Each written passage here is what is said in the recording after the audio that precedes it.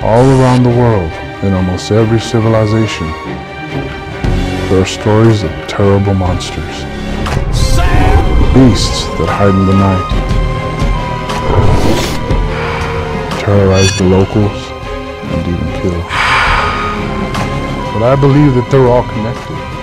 I believe that these are all Bigfoots, and I'm gonna prove it. I'm Jesus Jr. Did you hear that? Something's moving. I have a real strange connection with Bigfoot. It's been broken off from right here. Looks like it pushed back in. Do you see these? Do you see these white Oh, stripes it's like right nail, now? like nail. Yeah. Big, thick nails. You know, there's so many stories that are out there that I think are Bigfoot related that people have no idea are about Bigfoot. You know, and I'm trying to open their eyes. It's time. Normally it's the stereotypical, nerd, but I'm probably the gangsterest nerd you'll ever know. Professional actor in Hollywood, the bad guy. TV and film. I've done over 50 movies and TV shows. Breaking Bad, I played Gonzo, Tuco's henchman. Since I was a little kid, I've been experiencing all this strangeness. That's where I remember seeing it. Oh, step two. I'm filming it. I don't know no 8 foot tall natives running around here in all black. That's some Sasquatch. This is for NVTV's YouTube channel. My name's Jesus Jr. I'm a Bigfoot researcher. I've been researching Sasquatch for going on over 20 years now. And what I'll be recounting here is several experiences.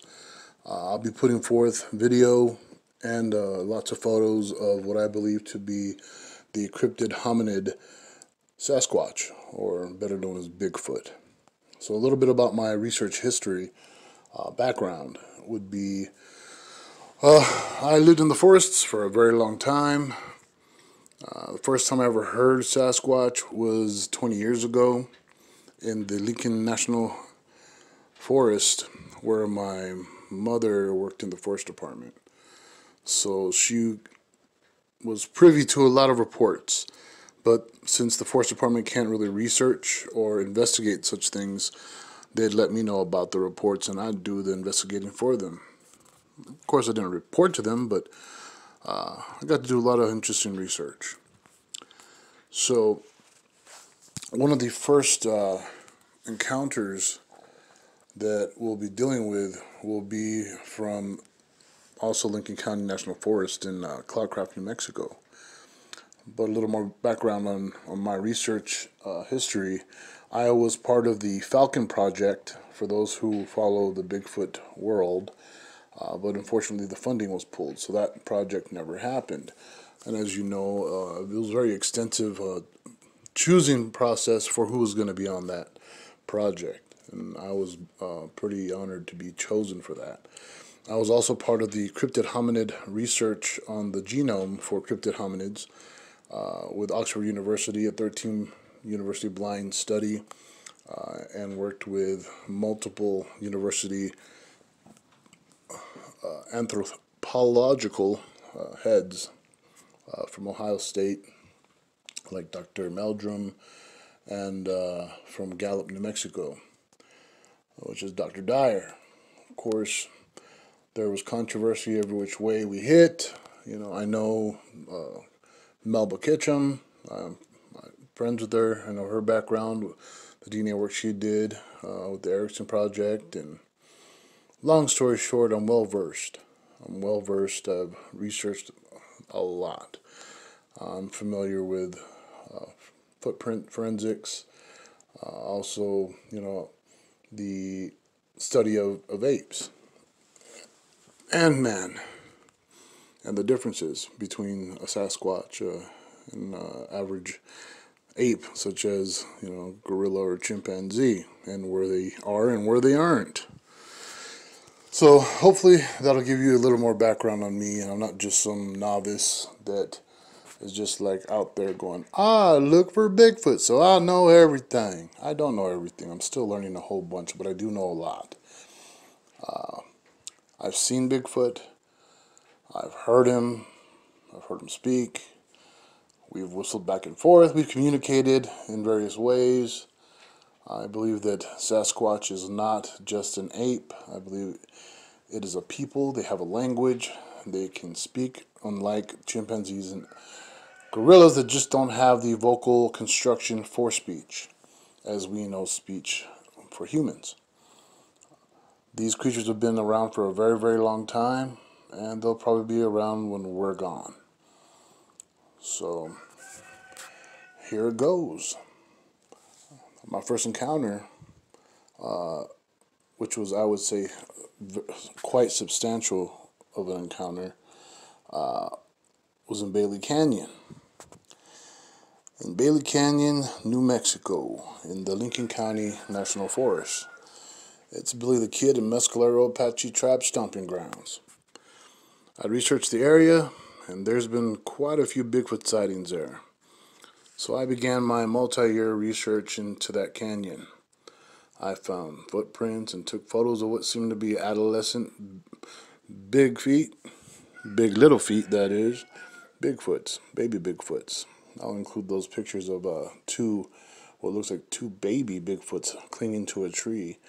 I didn't know they were there when I took the picture, but until I zoomed in later, I saw that they were there. I have pictures of adults peeking, and some others I'm just not sure what they are. I look for tracks and follow tree structures. They leave for each other, and eventually they would make some kind of noise, purposely to let me know they're watching me.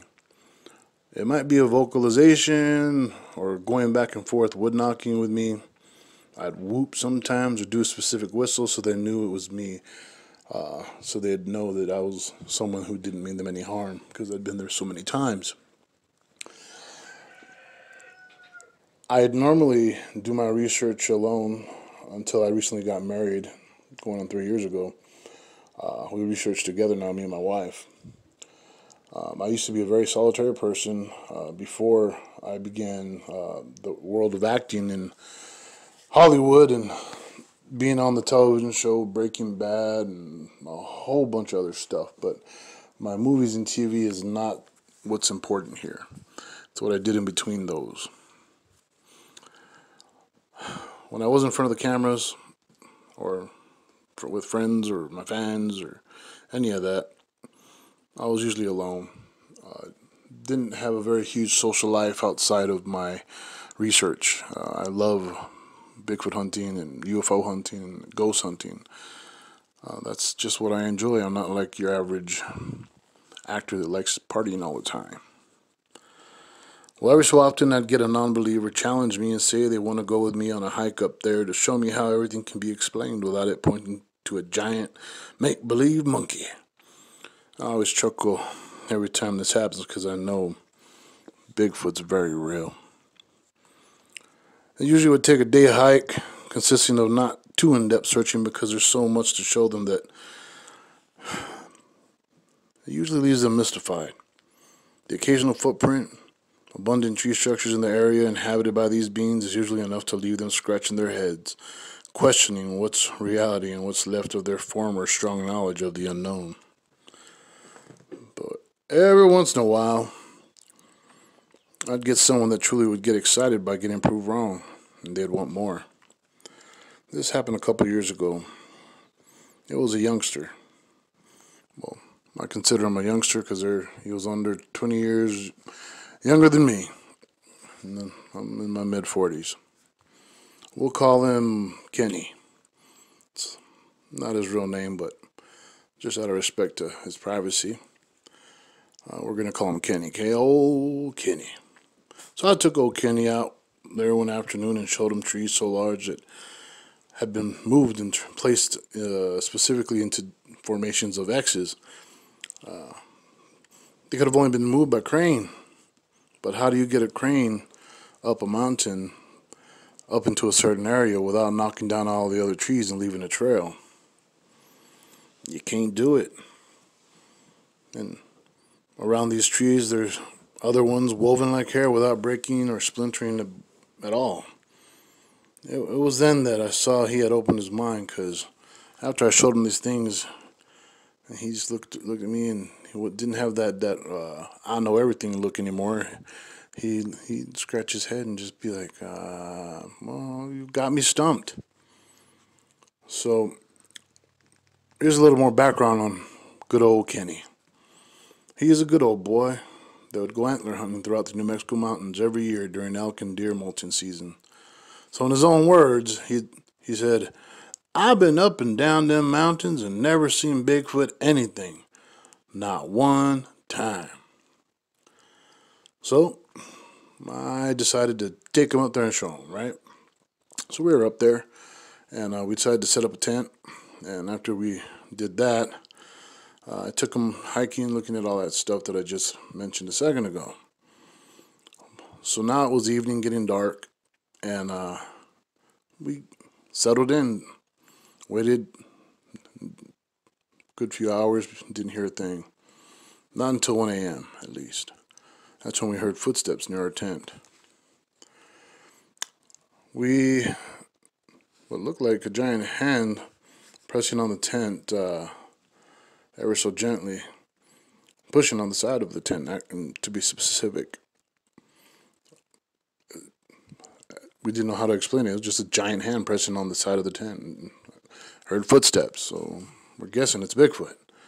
Of course, up until this point, we can't tell for sure, but me and my hand looked like a little girl's hand, and I'm a big dude. We had duct taped the top vent of the tent so the hot air wouldn't escape, but it got so cold that the tape wouldn't stick anymore. Bigfoot decided to pull it back. At the right side of of the tent where my friend was sitting, something started sniffing. It started at the bottom of the tent, and you just hear all the way to the top of the tent, which it wasn't a short tent. I was able to stand in it, and I'm 6'3". But it sure did sniff all the way to the top. Then a giant arm reached under the tent, almost knocking over little Kenny, and I angrily shouted, well, without sounding really angry, just more like loudly shouted. So after it almost knocked down Kenny, I yelled, "No, bad Bigfoot!" And the arm pulled out rapidly. Kenny looked at me in shock and bewilderment and asked, "Did you just scold a Bigfoot?" I looked at him and shrugged my shoulders and replied, "Well, what else should I have said?" That's when the Bigfoot lifted the vent hood and started looking in and down at Kenny. Kenny just kept on repeating, "Oh God, it's looking at me. I can see its nose. I can see its nose." I could see after a few more long seconds he was about to really freak out. I said, "Cool, huh? You believe in Bigfoot now?" He just kept on repeating, "I can see its nose."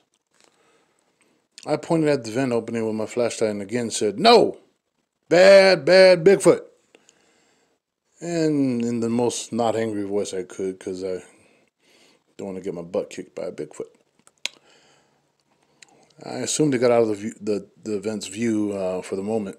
There were more than one, and the reason why I know that is because after I got home and enhanced the photos that I'm including here, there was two looking in. Well, they circled our tent until daybreak. I talked to them in a one-sided conversation about what was going on with the military sending drones over their territory. And I tried to use the caves, or tell them to try to use the caves there as much as possible so they don't get caught. That canyon's only 45 minutes from a military base. As soon as it was light and all was silent, we ventured out to inspect the area around the tent. And sure enough, where that arm went under the tent, the soil was disturbed. I included a picture of that. Old Kenny looked up at me and said, "You can keep my tent, bro. I'm never going camping again." He wasn't being funny. This experience shook him by his foundations. We packed up and drove off. I never heard from Kenny since. That was quite a night. not an issue of me being not scared of these creatures, but I have been dealing with them for a long time, and, well, they haven't hurt me once. And I don't intend to hurt them, and I'm pretty sure they understand that. So I don't get scared when they're around, unless they, of course, were to, act violent towards me, which they haven't. But, yeah, there's video that I am including of a sighting I had on the Navajo reservation in Upper Fruitland in northern New Mexico. Big old step too. The footage speaks for itself. I was using a very expensive camera, and you got to understand that even though it's not the best footage, I was zoomed in all the way. I was a quarter mile away from where it was, and I was off of the highway. So, I'm sure there'll be the few out there and be like, "What'd you do? You filmed that with a potato camera?" No, I filmed it with a very expensive camera, but because I was all the way zoomed in, quality has been affected. And if you zoom in even more, yeah, it gets even worse. But you can clearly see it walking. We went behind that hill. I think it's squatted down behind those, right by that bush. The light colored ones next to the big green one. Yeah. Where it was walking. I think it's just stopped there and just chilling because I think it saw us, maybe. Yeah, I seen it. It was way up on this yellow part, huh? It was big.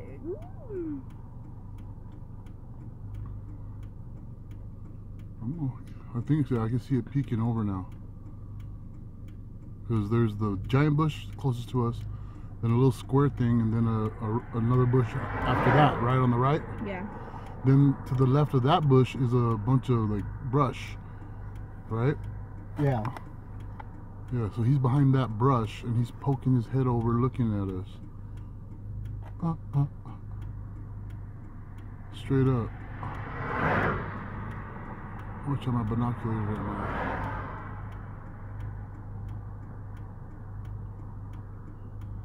Holy shit, that was cool. Alright. I think they travel down this wash, don't they? Yeah, I'm pretty sure they do.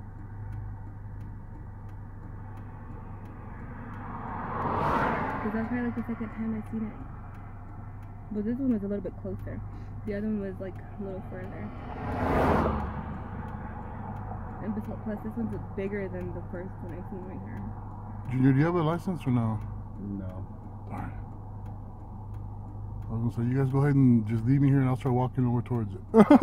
Filming. You guys go ahead and drop out the jail trees and stuff. Come back for me. Plug it. I need to pull over somewhere here. Better, like right across the street where we were. Right where the cops won't mess with us. Will you hold the camera? Hold on. It's filming. Look at the screen, It's right there, peeking over. Those bushes right there, okay? Holy cow. Okay, now I see what you're talking about. Come on. Turn around here eventually. It's gone now. It's behind those bushes, we're supposed to move. That's the thing. Okay, so it's right here. Keeps on poking his head over this right here, looking at us. Right there, okay?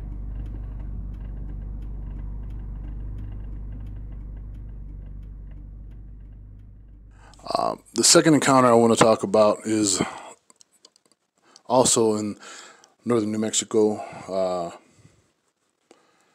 and I got really close to the Sasquatch. It was, right in front of me, and I could see it. It was big.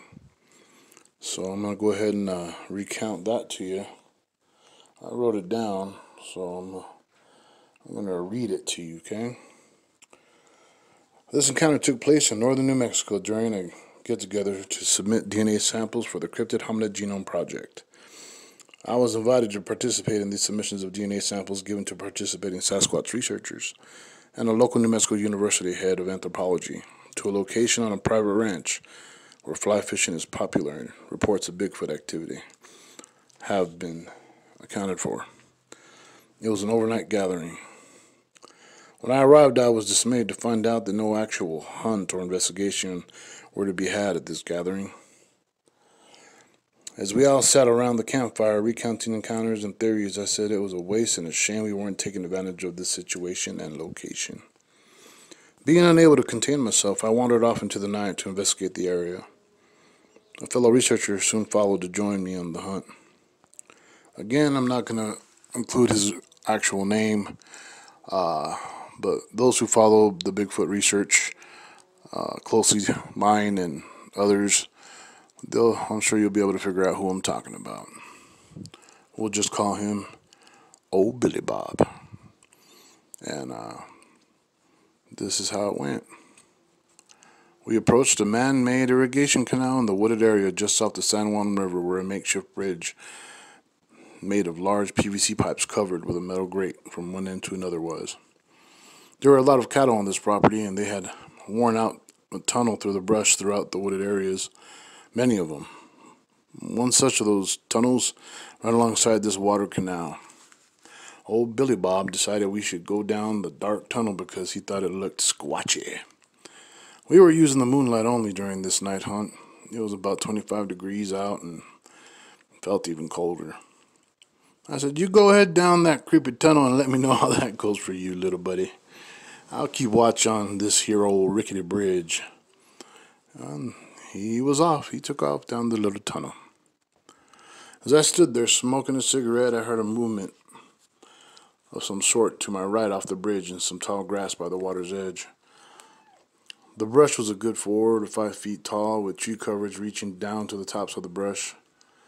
What could it be? The rest of the research crew were a good 100 yards off by our camp. Was it a cow? A coyote?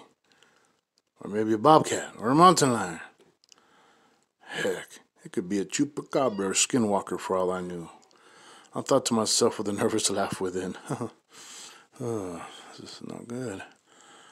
This is something, because I can hear it moving around in the bush. You see, researching Sasquatch, and from my encounters with the big guy, I knew he was a great mimic of all creatures of the wild. And there's been tons of other accounts of people saying that Bigfoots would mimic birds and even voices, and some believe that that's how some of the kids are kidnapped in the forest, because they'll hear their mom calling for them. "Timmy, come over here." And a Bigfoot apparently just heard the mom say something like that, and the little kid just wanders off and is never seen again. But what if this was a Sasquatch right there within a yard or two of me? What could I do to get a response from him that no other wild animal would be able to do, but an intelligent hominid possibly? So I got my lighter and tapped it 3 times on a small rock I had picked up and put it in my pocket earlier, and I waited. I repeated the action again. Tap, tap, tap. And I listened. Tap, tap. I couldn't believe my ears. Did I just get a response? So I did it again. This time, it made 3 taps back to me. And 3 more times after that. During my breakthrough of communication with this mysterious tapper, I heard old Billy Bob call out to me, "Hey bro, come over here. This looks real squatchy in here. I think I found a nest." I tapped again, and again it tapped back every time. I'm guessing with a couple rocks, I don't know. I'm pretty sure Bigfoots don't have pockets, but whatever. I yelled back to Billy Bob, and I said, "No, you come here. There's one right here." He didn't take me serious and repeated his previous statement to go with him. And I replied back, "Dude, get over here. There's a Bigfoot right next to me. Get over here." He begrudgingly walked over with a beer in his hand and a cigarette hanging from his lip, with a very annoyed look on his face. He said, "Come on, bro. Stop messing around." I motioned with my finger to my mouth, "Shh," and pointed to the bush. I then did the tapping thingy again, and we waited in silence. Nothing. I did it again. Nothing. Old Billy Bob had a look of annoyed disbelief on his mug. In my head, I thought, damn it, Bigfoot, don't do this to me right now. I tapped one last time. It tapped back. Billy Bob's eyes opened wide, and then out of nowhere, he dove straight into the tall grass where the tapping came from. Whatever it was big and took off with loud breaking branches as it fled from old Billy Bob's Olympic dive. He called out to me to follow him, but I wasn't trying to get my butt kicked by a startled Sasquatch, as I said before. He then yelled, "Bro, I found where it was sitting. It's still warm. Get down here." I replied, I'll head him off at the pass. And I ran around the trail to the other side of the trees and was met with silence. I could see the branches silhouetted in the moonlight. It was a full moon, so it was really bright, and yeah, you could see quite a bit. And like I said, you could see all the branches silhouetted because it was a tree that was right next to the canal, open space, and then right by that area was an open pasture for the cows. I then heard Billy Bob's voice. Jesus, can you see me?" I looked real hard into the trees in the direction of his voice. I could see the silhouette of a person, but strangely it was a huge silhouette, which was strange because old Billy Bob was a spindly little fella. I said questionably, pointing with my left hand, "Yeah, you're right there." He replied, "No, down here." I looked down to the right and I could see Billy Bob on one knee hunkered down. This meant the Sasquatch was right behind him. I told him, "Get over here, man. He's right behind you." He scurried towards me and to the trail I was on. The Sasquatch then headed off to our left through the trees. We then took off running down the trail following the sound of breaking brush. Billy Bob then stopped me and said to stay there and keep perimeter. I ran around the corner down the trail while I waited. I stood there for a good minute. I've been a bouncer for a good 20 years by then across the U.S. and would do my TV and film in between. When I'd be bouncing at clubs and bars, I would stand for hours. I'm 6'3" and at the time weighed over 400 pounds. So I'd often shift my weight by taking a step to the left or to the right. It would ease the pain in my feet from standing so long. This instance of standing there waiting was no different. I took a step to my left. And as soon as I did this, I heard something, or someone rather, take a step as well in the brush ahead in front of me. It was Bigfoot. I thought to myself, well, if it mimicked me tapping, maybe it'll copy my steps. So I stepped to the right, and sure enough, it took a step. I stepped to the left and to the right, and it would step with me. I thought to myself, man, we're doing the Sasquatch shuffle, because, we're practically dancing to and fro. Well, I got ahead of myself, and I kept stepping left and right in place when the Sasquatch took its next steps. To my huge surprise, no longer was it stepping in place. It took its steps towards me. I could see it. It was just a good 4 to 6 feet in front of me. I could see the nose and the cheekbones slightly from the moonlight. It was easily over 7 feet tall. I'm guessing it was a teenager. That's when old Billy Bob yelled, "They're coming out!" and ran past me saying, "Run, bro!" I looked back at Bigfoot, shrugged my shoulders, and waved goodbye. And just looked down at me. And I walked down the trail after Billy Bob. We got back to camp and told the guys that what had just happened. Billy Bob went back out with some of the other researchers to try and engage a Sasquatch for another encounter. I stayed back at the camp. I figured those Sasquatch wouldn't appreciate being further harassed in their homes. When they got back, apparently I was right. One of the Sasquatch threw a pool ball-sized rock and hit old Billy Bob in the inner thigh, narrowly missing what would have been a seriously debilitating situation, to say the least.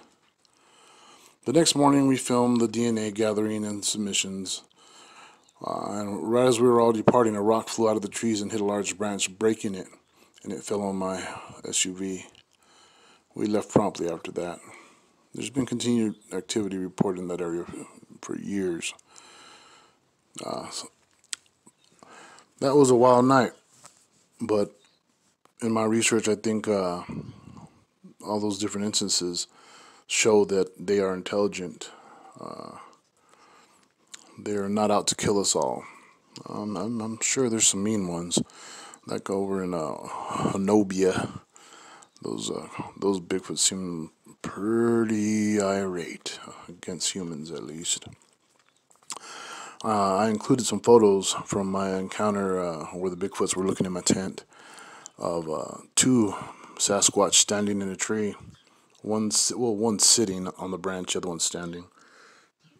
To the right of that tree is another tree, large one, and you'll see close-ups of a small, which I'm guessing is a juvenile Sasquatch, just sitting there, sitting on a tree watching me. His little legs dangling. A lot of the photos that I've taken, I didn't see the Sasquatch. I've taken thousands and thousands of images, and when I go back and I look through them all and enlarge every inch of the photographs, sure enough, they've been there watching me the whole time. And yeah, so many photos out there, I'm sure, are found the same way with the images of Sasquatch. And that's why a lot of them you call blob squatches, is because these are photos that people have taken and have had to zoom in to see them. So when you zoom in on any photo, you're going to lose resolution. So that's one of the reasons why a lot of the pictures you guys will see aren't perfect, aren't crispy.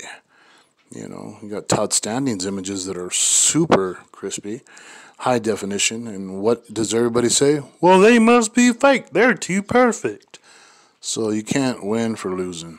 You know, all we can do is present you with our evidence, with what we are researching, what we find. And as NVTV always says, you know, they're going to put up every bit of evidence they can. Whether you believe it's real or not is up to you. So I hope you found my images and my encounters interesting. I appreciate you guys listening and watching this video. Don't forget to give a like, and if you haven't subscribed to this channel, I say subscribe away. This is your big homie, Jesus Jr., Breaking Bad's Gonzo, signing out and saying until next time.